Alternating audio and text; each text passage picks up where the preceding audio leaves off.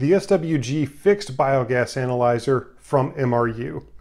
Performing even basic maintenance on this machine can seem like a daunting task if you're not properly trained, so Diamond Scientific is here to help. Here we'll go over replacement of the dust and particle filter, as well as the more textured fine dust and particle filter. First, whenever performing maintenance on the SWG 100, gather all appropriate personal protective equipment. Then you'll want to cut off the gas supply, allow 10 minutes for a full gas purge cycle to complete, before completely cutting power to the analyzer. You'll find both filters connected directly left of center inside the device. The process for removing both filters is the same.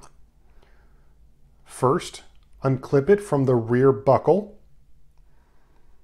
Second, unfasten the metal clasps on both sides of the filter. Lastly, remove the tubing on both sides. The filters should be replaced every 6 months or sooner, depending on how quickly they blacken. The filters are somewhat identical, so ensure the correct filter is being installed whenever you need to replace one. To install the new one, simply reverse these instructions. For additional information, visit diamondsci.com or call 321-223-7500.